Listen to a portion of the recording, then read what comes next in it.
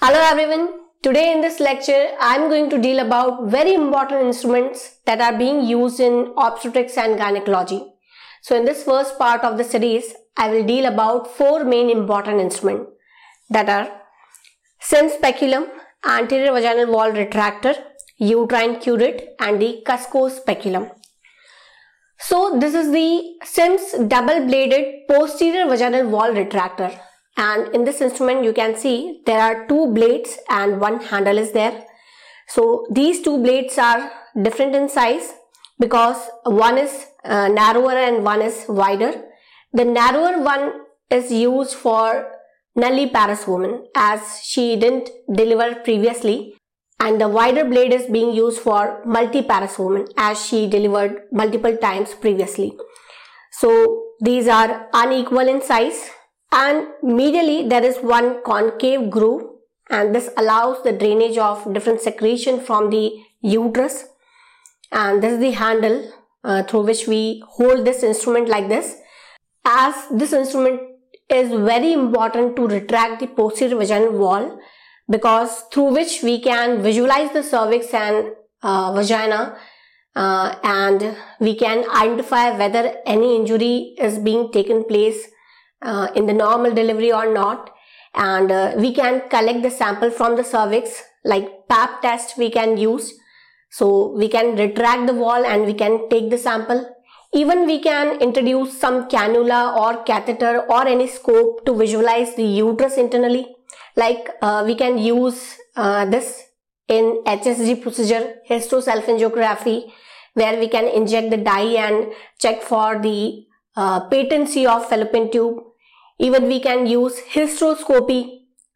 In the procedure of hysteroscopy, we can use the speculum. So it is being used in various minor and major gynecological and obstetrical surgeries. And even if the membrane get ruptured during pregnancy, we can visualize the cervical region and identify and make sure that yes, the membrane get ruptured. So because normally what happened, once the membrane gets ruptured, the fluid comes out very forcefully. But suppose if it is not being done like this, then we can assure that yes, membrane get ruptured or not by this speculum, by visualizing the cervix. And even it can be used in MTP procedures. Medically, if we want to terminate the pregnancy, in abortion cases, we can use this speculum.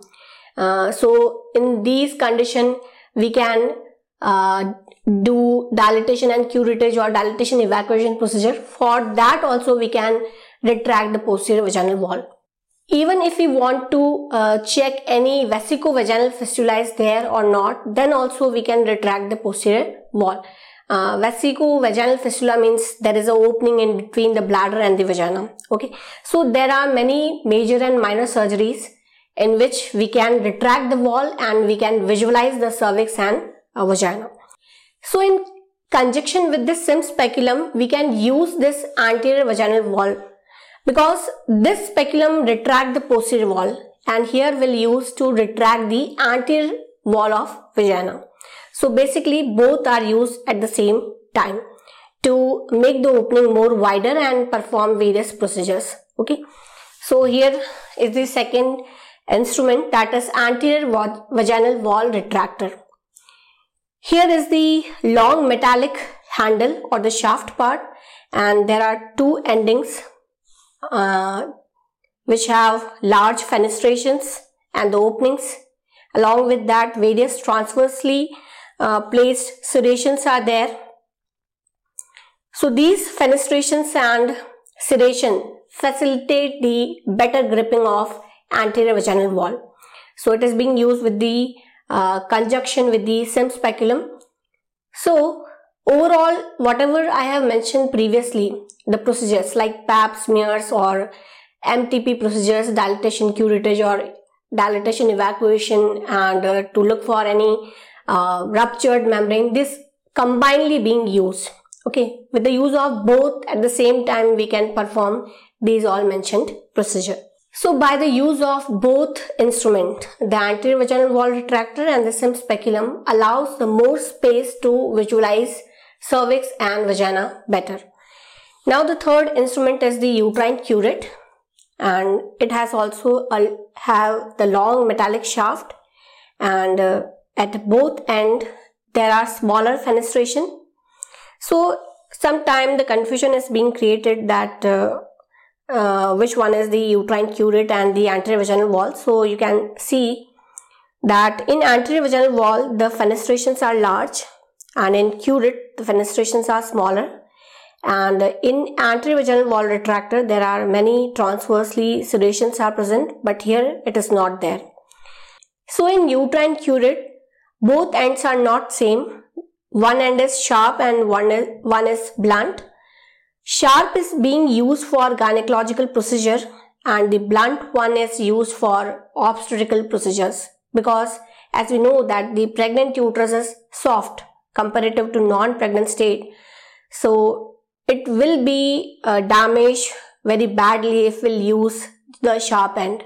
So in obstetrical procedure like dilatation and curettage, we use blunt end to scrap the uterine wall while we are doing surgical procedure in MTP.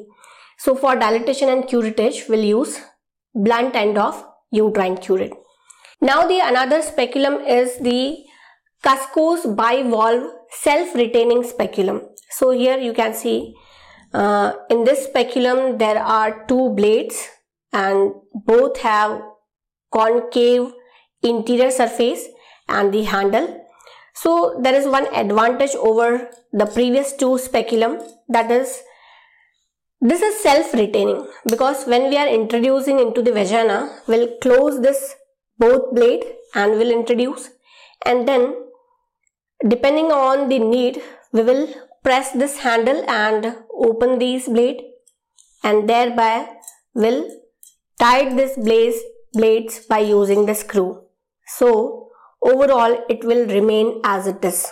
It is self-retaining. It means it doesn't require any assistance, as we required assistance in speculum, that is in Sims and anterior vaginal wall, but here we didn't want any assistance to hold this instrument, so thereby it is self-retaining.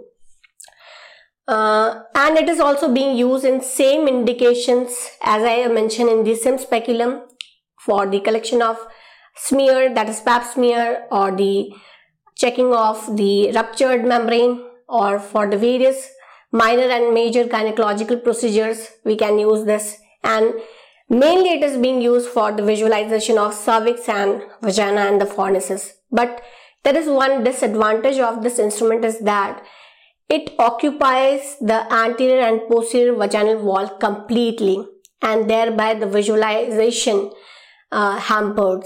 Okay, we can't visualize better, as it allows narrow space for any procedure. So the space which is being available by this instrument is less comparative to these previous two ones, that is the Sims speculum and the anterior vaginal wall. So thereby it has got this disadvantage. And even though if vesico-vaginal fistula is there, then also we can't visualize, as it occupies the anterior vaginal wall. It covered that wall, so we can't visualize that wall. So all these speculums are being used for visualization of cervix and vagina. So here in this lecture I have covered with the four instruments, that is the Sims speculum, anterior vaginal wall retractor, Uterine Curette and the Cusco speculum. And the next part we'll discuss about the other instruments. Thank you.